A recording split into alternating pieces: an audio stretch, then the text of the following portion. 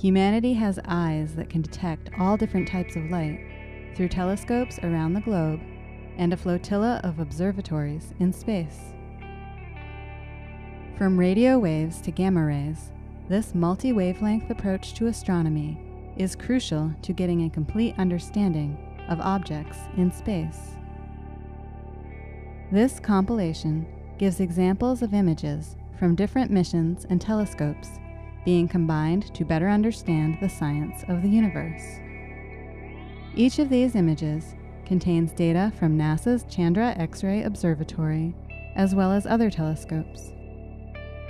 The collection includes various types of objects found throughout space. For example, supernova 1987A and the Helix Nebula show how different the lives of stars can be.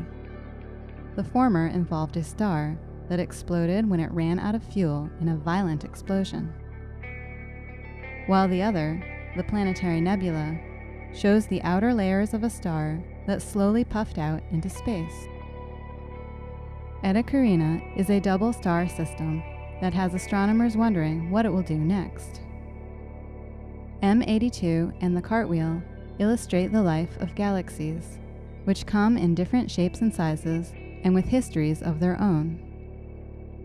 And Able 2744 is a galaxy cluster, one of the largest objects in the universe, held together by gravity.